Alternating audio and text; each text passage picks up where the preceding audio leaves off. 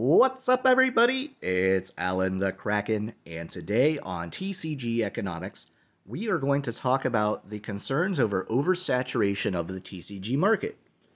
Now, if you are concerned about the oversaturation of the market, consider this. 3,000 new board games are made each year for the tabletop industry. And those game stores generally pick the cream of the crop. They're picking board games that are engaging, people are playing them, people are collecting them. Collecting board games is also a very popular industry and hobby. We're also seeing a lot of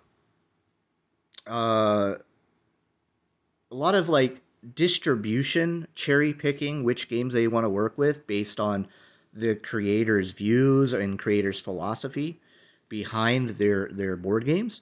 And I feel like we're going to start to see that more and more with TCGs as more TCGs start to come out of the woodwork. And when I say that TCGs might get 50 to 75 new games each year, I'm talking about games that are actually being distributed. People that are receiving cards. We're not talking about like Board Game Geek or Japan-made games where they're on Tabletop Simulator and people are playing them until they finally, do a print and play. We're not talking about those. We're talking about games that are actually getting distributed either through Kickstarter or GameFound or on many of the other TCG distribution sources throughout the world. So we're going to have to see the cream of the TCG crop come up, and we're going to have to start picking and choosing and voting with our dollars about which games we want to see succeed. And I wouldn't be surprised if we get one new TCG per day in the next 2 years. And this is why it's important to start having standards about which games we want, and again, vote accordingly with our wallets. It's also why I've brought up only covering TCGs that make it to TCG Player to have a 20 million site visit cushion. And when you get that kind of exposure as a card game, it really, really does solidify yourself in the marketplace, especially now more than ever. Let's take a look at... So first off, the Washington Post citation is just confirming that 3,000 new board games are made each year. That is where that citation comes from. But now we're going to look at this WeMarketResearch.com reports trading card game market and take a quick gander. Now, we're not going to pay for this report. There is an option to pay for a more detailed report. We're not even going to deal with that. The only people that really need to deal with that are the managers of TCGs and stuff that want to figure out what's working and carve out a path. But here we have the market forecast of 2022. That was going to be $6.4 billion. Market forecast for 2033, 10 years from now, is going to be almost double to $11.7 billion. And that is a compound annual growth rate for the trading card game market of 7.8%. And that, my friends, that percent is why there are new card games coming out. That is why new people and investors and collectors are investing in the trading card game space, is because they're carving out that 7.8% annual growth rate, compound annual growth rate. And we're going to see this affect the entire trading card game industry. Now, we may see that Magic the Gathering and Pokemon and Yu-Gi-Oh! Retrace down so that there could be sideways movement in a lot of these new games. And this is also what happens when large new markets for new assets come out. We saw that, like, I hate to mention this, but we saw this happen with coins. We saw that have this happen with stamps. We've seen this happen with anything that has a limited, finite supply of goods that are being introduced to the greater market that people can collect and enjoy. What we don't see currently with new trading card games is a ton of massive like investments into them. These games are mostly being crowdfunded and mostly being funded through passion and the players and collectors. That is how a lot of these games are getting funded.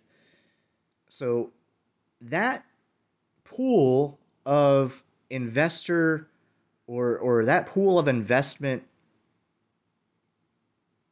I guess, capital would start to decline as more and more games start entering the market. And you're going to see less and less new games enter the market unless we start seeing a more institutionalized investing in TCG businesses by banks, by investment groups. Until we start seeing that movement, this is how the market is going to run. We're going to see a lot of crowd-funded TCGs come into the market. And that right there is acting as a rationing device. So a rationing device is basically saying like, hey, how can we stop a million trading card games entering the market? Well, that rationing device is money.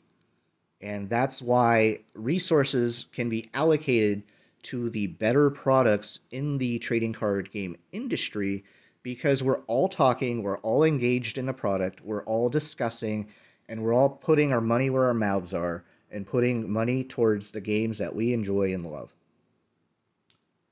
And if that funding and that wallet fatigue continues, that investment from the crowdfunding will stop. I don't think the crowdfunding thing is going to be sustainable unless more people start acting responsibly with their crowdfunding investments, and instead of going all in on one game, they go 10% on one game, 10% on another game, 10% on another game, 10% on another game. You diversify across all your different assets. Even in traditional investing, you're supposed to do that. So, again, this is not financial advice at all. This is just me discussing openly where the market is heading, why we are seeing a bunch of new games, why there's that feeling that the TCG market is getting oversaturated when in fact it's really not. It's just that everybody has been focused on the top three, the big three, Magic the Gathering, Pokemon, Yu-Gi-Oh! People have been focused on that for 25 years.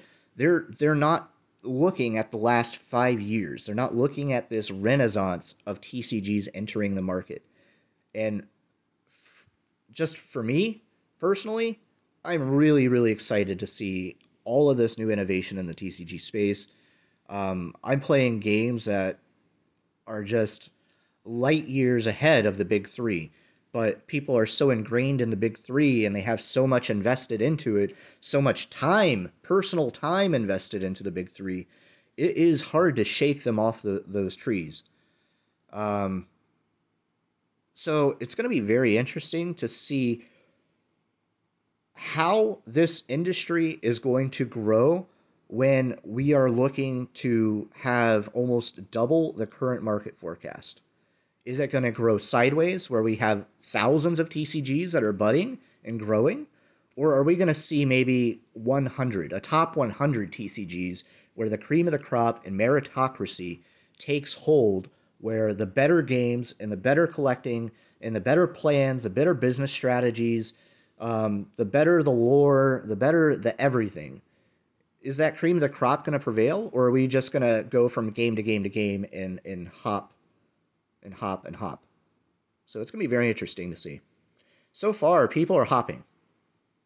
I would like to see more of realizing, hey, this is a great game, and it's probably going to be around for 10 years. I'm going to put more money into it, and I'm going to try out some new games. I want to see more of that. Because I feel like that is a more healthy approach to taking the new TCG market as it grows the next 10 years into 2033. Anyway, thanks for stopping by. Remember to have fun. You all have a wonderful day. And peace.